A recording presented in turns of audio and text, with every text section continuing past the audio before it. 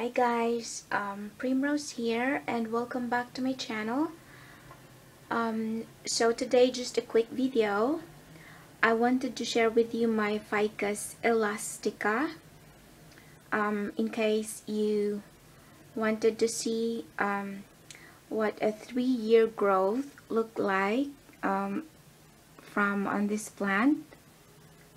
So most of my houseplants, I purchased them as a tiny plants because it's cheaper that way. So when I first got this one, it was about barely 4 to 5 inches from above the soil. And look at this plant now. Those leaves are huge and they are bigger than my hand,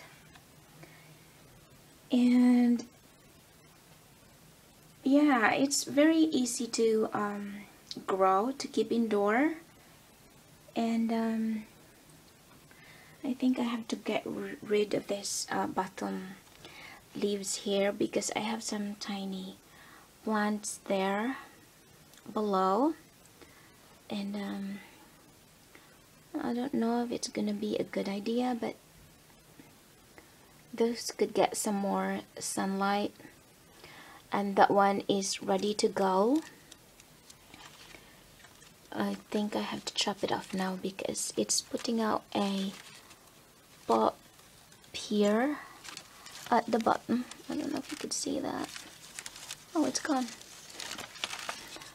Where did it go? It was just, oh, there you go. And I'm sorry, it looks a bit messy. And this one as well, it's putting out a lot of new growth there, and yeah, it's a new growth. And another bromeliad, well, I'm not here to talk about those plants today. So this plant is almost as tall as me.